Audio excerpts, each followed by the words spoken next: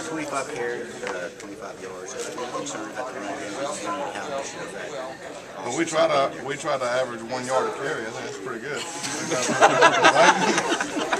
Carry it 300 times. I'm not a mathematician. I do not. Yeah, we want to run the ball better. And I mean, what happened was you can watch, and it's frustrating because you can watch the film, and what you see and what everybody else sees is basically a statistics sheet that says 25 to 25.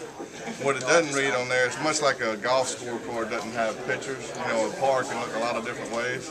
You can chip in from the sand to make a par, or you can have a birdie putt and tap in from a par.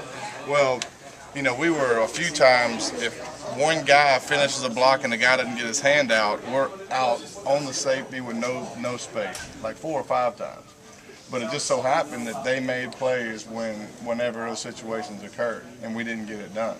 And so, you know, the coaching point is really, you know, we're just going to continue doing what we're doing because it's there. We just have to finish blocks, and we just have to do a better job.